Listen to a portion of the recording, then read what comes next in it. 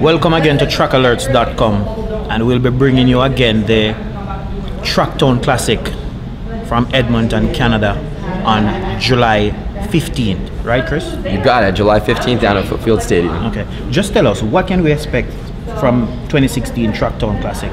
Well, we're looking for some great times, some great results, and a great experience at the end of the day. Based on what we saw last weekend with our Canadian trials, I mean, we had a 1996 in the men's 200, a sub 10 in the 100. We had some great hurdles races. So essentially taking that energy from last week and bringing it into this week with a much stronger international field right through from the men's 1 all the way through the women's 800. So we put together some fields we're very proud of. We've had some cancellations, which is quite normal after any kind of championship seasons. We've done really well with what we put together, and I'm quite pleased with what we've got. One of the first events that strike me is the women's 200, and this will have Shanae Miller from the Bahamas. Yep. And we heard that she may be doing the double at the Olympic Games. It's not confirmed. I don't think it's confirmed yet, but she may be done for the double. What can we expect from the women's 200? And tell us some of the other persons we can expect. Our women's 200 is really strong. It actually turned into one of our strongest events really quickly. Shanae, as soon as I saw that 22:05 in Kingston, I said, this is the girl we want to build the fields around. And years past, we struggled to have a 22:06 for the win. This year, we've been joking about, Shanae and myself, about a potential 22:0 or sub 22, which would be huge for track in Canada, specifically with us here in TrackTown. The rest of our fields are strong right there. The slowest girl in the women's 200 is 22:61 on the season's best. We've got depth 22:40, 22:41, 22:45. So we're really hoping for a nice positive win and a new stadium record. The women's 100 hurdles, Dawn Harper Nelson didn't make it at the US trials. Yeah. Just spoke to her. She said she's ready to go, and she's chasing the record, 12.7. Yeah, and the record was interesting is with Priscilla Loeb-Schleif. It's her record on an older surface. 12.76 is the track record. Last week at trials with terrible conditions, and Felicia George won the race in 12.88. Had it been ideal conditions, I feel that race would have been much quicker in the 12.6s. That being said, with Dawn, she's coming off and not her best US trials, and I think we're going to see a new track record in the 12.5s tomorrow, assuming that the weather cooperates as well as the facility. We have great fields there. Nikita Holder, another Canadian Olympian, she was at 2012 games as well. Christina Manning's coming up as well from the US, Jackie Coward. So we've got this great set of women all trying to battle. And I wouldn't be shocked if we see all girls under 13 seconds tomorrow.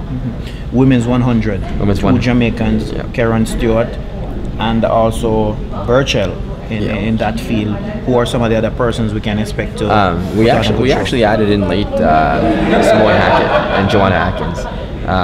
Both have run 11, I want to say 11:10 in that time frame now. And again, those are done on slower tracks, and we're really proud of our track here, and that's why I think why we managed to bring back some of the top athletes, is they know we have a fast track and that we cooperate with the athletes and try our best to ensure that they do have a positive race, or a positive win. We do flip our track. I don't hide about telling people this.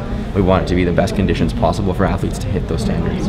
Men's 100-meter hurdles, Andrew Riley, Jamaica, Shane Brathwaite, Bahamas. They will have very good competition. Harris from the US, just to name, one of the main ones. Yeah, we've got a great men's 110 sticks as well. We did lose a few, I'll say headliners, but we recovered very well. And in this meet, we've been very loyal with the athletes that have come. So Shane Brathwaite's been here since year 1 with us, and to invite him back is always a pleasure. And I've told him, or told his agent this prior, I said as long as he's healthy, he's always got a lane here. And I think we might see a new stadium record in the men's hurdles as well. I wouldn't be shocked to see a 13.3 in our race. Finally, but definitely not the least, the men's 200, the Canadian top man in this event.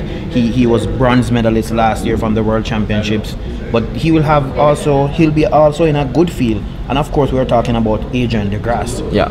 There's also Wally Spearman. What can we expect from DeGrasse? And in front of his Canadian fans? Yeah, well, he responded really well here last week. He went sub 10, looked very easy, ran the rounds relaxed. Unfortunately for him in the final, there was a 2-hour window of a delay. So I mean, it's tough for any athlete to rise after that. And I think he still ran a great race. Didn't probably turn out the way he expected or his team, but I think he's going to rebound and run something great here in Edmonton. And I'd love to see Wallace step up and set a season best and start some noise again. I'd love to see 2 guys run sub 20. Is it Andre and Wallace? I hope so. But if someone else wants to jump on that boat, let it happen as well. We've got a young Mexican kid in there as well, Jose Carlos, who went 2017 this season, and he might be the dark horse that people may not look at, and he could probably step up and do some damage as well. There you have it from Kris. TrackTown Classic 2016. A lot of these athletes are preparing for the Olympic Games in Rio, so we expect good competition tomorrow. And of course, trackalerts.com as always will be looking out for the Caribbean athletes. We expect good things from them tomorrow. As we mentioned, Shanae Miller, who might double 2-4 double at the Olympic Games. She won't have Allyson Felix in that 2-4 double. Allyson, of course, didn't make it in the 200 at the US trials. So we expect good competition tomorrow. We expect some fast times. So stay tuned to trackalerts.com for live updates from Edmonton, Canada.